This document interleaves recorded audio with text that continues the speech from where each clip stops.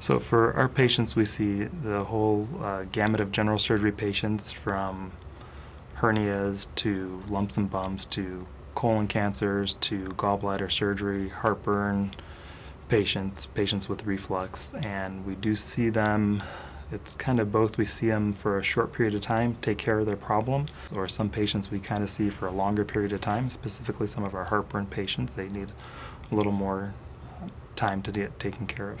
When they come to the Heartburn Center, they have usually been treated medically and are looking for potentially other options.